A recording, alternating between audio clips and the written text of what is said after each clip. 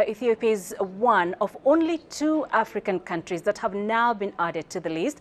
The Prime Minister of Ethiopia, Abiy Ahmed, said his country's membership into BRICS bloc is a historic event for the country. Abiy said Ethiopia's multifaceted success in agriculture and green economy contributed to its inclusion.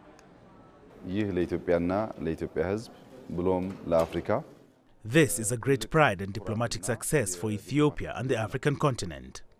When Ethiopia was selected for this membership, for its history, population size, and especially because our country is one of the few fastest growing economies in the world.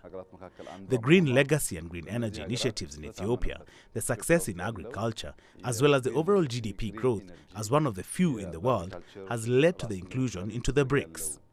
This also shows that Ethiopia's influence in the world has increased significantly.